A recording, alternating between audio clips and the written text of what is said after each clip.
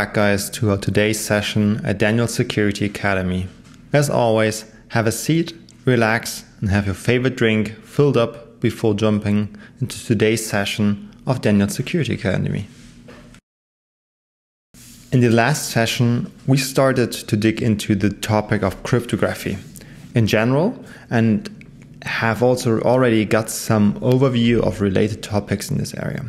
Today, we will go another flight level deeper into symmetric encryption. We'll have a short recap of the general information slide of symmetric encryption, which also was part in the last session. Then we'll take a closer look into the AES algorithm, how it works, and do a run-through of each cycle and operation used. Lastly, we'll summarize what we have learned today and get you started for the next session, which goes another level deeper. Let's recap symmetric systems in general before diving into more detail. As said before, the slide is a repetition of the last session's slide.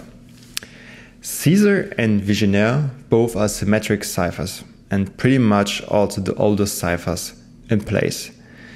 There is only a single key which is used to both encrypt and decrypt the plain or ciphertext. If you have both the ciphertext and the key, you can easily decrypt the message. Therefore, the key must be protected. This principle is the most important part of symmetric systems and makes them at the same time more difficult. Symmetric encryption methods can be differentiated between block and stream ciphers.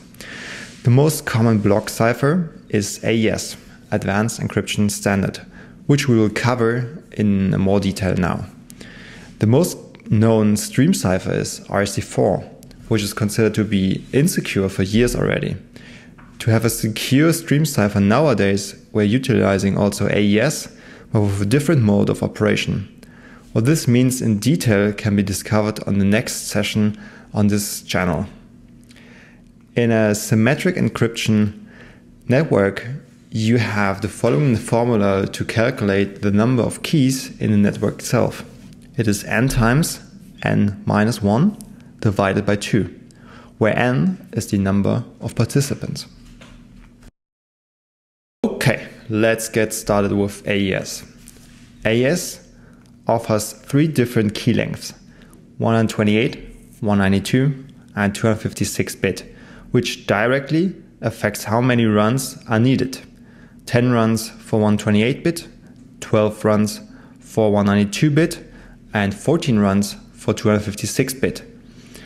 The block length of the plaintext becoming the ciphertext is always fixed to 128 bit, no matter how long the key is. AES has 4 different kinds of operations. First of all, subbytes. Second of them, shift rows. The third one, mixed columns. And finally, add round key. Those are run in a fixed sequence along the different rounds, which you can see on the picture on the right hand side, but we'll take a deeper look now into how all those cycles work. Let's start from the plaintext, the text which is supposed to get encrypted by the algorithm.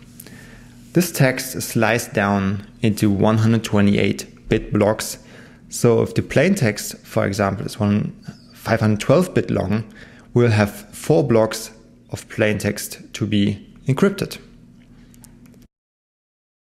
In the, let's call it, preparation phase, we will prepare the key for the operation. Depending on the chosen key length, we have either 128, 192 or 256 bits and 10, 12 or 14 rounds of operation. In order to start with round 1, we need to do the key expansion of the given key, which is done based on a fixed sequence called AES key schedule. On this way, we derive the round keys from the initial key for each operational round. How these round keys are used will be shown in the next slides. Now, let's start into the first round, which is different from the upcoming rounds as it contains only one operation. As inputs, we have the plaintext block and the first round key. With these inputs, we run the operation add round key. By the name of the operation, you might already imagine that this operation is about adding the round key to the plaintext bytes. This is done byte by byte using XOR. So we XOR the first byte of the plaintext with the first byte of the key, and to receive the first byte of our cipher block. We repeat this for the remaining 15 bytes within the 16-byte block to have the entire first 128-bit cipher block. This will be taken into the second round. The second run, as well as following runs until the final round, are the same. The same 4 operations are run through by the same routine round by round. The first operation, which uses the cipher block from the previous round and no round key, is the operation subbytes. Just like in add round key, every byte is running the operation by itself. But this time it runs through a substitution box. This box is pretty much a simple lookup table where you find the new values. Let's take a closer look into the substitution table. This table is fixed no matter when or where you run this algorithm. To find the correct substitute, we split the byte into 4-bit halves, whereas the first half is determining the row and the other half the column for the lookup. Let's have an example. The input byte is 00111110, representing the number 62 in a decimal writing and 3E in hexadecimal. Now we take the first half, the 3, and choose the correct row, which is pretty much the third row here. Oh, it's actually the fourth row. And afterwards, we take the second half, which is the E, and take the correct column, which is the second last column of the lookup table. By doing this, we have B2 as our substitution value for the input value of 62. Therefore, the original byte is replaced with the value of 10110010, representing the decimal number of 178. And you do this for every single byte of the 16 bytes within the block. Once finished, you take the substituted cipher block to the next operation. And the next operation is called shift rows, which also does not use the round specific key, but only the 128-bit cipher block from the previous operation. This operation is a bit easier to understand than subbytes, as we simply shift the bytes within the 4x4 byte matrix. The first row is not shifted. The second one for 1 position, the third one for 2 positions, and finally the last row for 3 positions to the left. Meaning that the second byte in the second row becomes the first byte in the second row after the operation is done.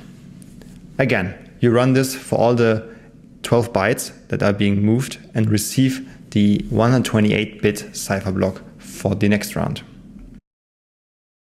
We have the mixed columns operation, where we can again only use the cipher block as an input and leave the round key for the next and final operation. Mixed columns is unfortunately not as simple as shift rows, since we not simply just mix bytes inside columns, but we are actually having a mathematical equation here. In order to transform a column from the input block to the output block, we need to know that there is a, let's call it, multiplicator table. On the bottom, you see a 4x4 matrix with different numbers, which represents the multiplicator we are now going to use. In order to receive the B1 byte, B01 byte actually, which is the first byte in the second column of the 16-byte block, we have to multiply the first byte of the second column with 2, XOR it with the result of the second byte times 3, again XOR it with the result of the third byte times 1, and finally XOR it with the product of the fourth byte of the column, again times 1. By XORing those 4 products with each other, we finally have the first byte of the new column created. For the second byte in the second column, we are running pretty much the same operation, but using different multiplicators based on the table below. After you have done this with all 4 bytes in the column, you move on to the next column until all 4 columns are replaced with the new values.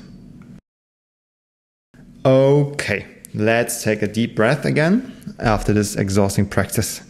The final operation per round is already known to us. It's add round key. Just like in the first round, we simply XOR every byte of the cipher block with the respective byte of the round specific key until all 16 bytes are done. Now we finally have the final cipher block, which will be passed on to the next round of the very same instructions again.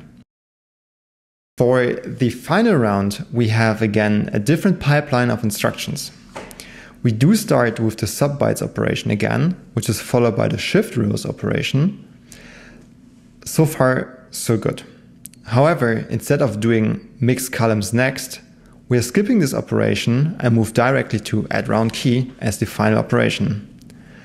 Once done, we have ultimately gained our first 128-bit block of the ciphertext. This mechanism needs to be repeated as long as we have plain text left that needs to be encrypted. Taking the old Twitter limitation of 140 characters per message as an example, we have approximately 1120 bits of plain text message. Therefore, we would need to run this entire cycle 9 times to receive the encrypted version of the 140 character tweet we are just about to post on Twitter. Do you still think 140 characters are short? After understanding how the AES encryption works in detail, we also need to understand that AES is per se a block cipher, but it can be turned into a stream cipher when utilizing the correct mode of operation. Such modes could be GCM, CFB, OFB, and CTR. What those abbreviations stand for and how those work will be covered in the upcoming session, which solely takes care of the mode of operations. To understand the situation around AES and why it is being in place for such a long time is that it does not have a lot of competition. The old DES or triple DES algorithm is considered outdated and vulnerable for quite a long time. IDEA was intended to replace DES instead of AES, but it never reached popularity. Blowfish, on the other hand, is one alternative to AES, but it definitely stands in the shadow of AES spread around the globe. However, it is available and integrated into many different systems. Twofish is the next iteration to Blowfish with some enhancements and might be a good candidate to stand ground against AES and also to possibly gain more popularity. All in all, AES is simply the standard when it comes to encrypting data or messages across the internet via symmetric encryption. That's it for today's session. I hope it helped you guys with learning something new today or simply having a refresh of know-how. I hope to see you in the upcoming videos. Next up is a deeper dive into the different modes of operation for block ciphers. Feel free to leave a comment, questions, and feedback under the video, and make sure to subscribe to the channel if you enjoy my content. Have a good one and stay safe.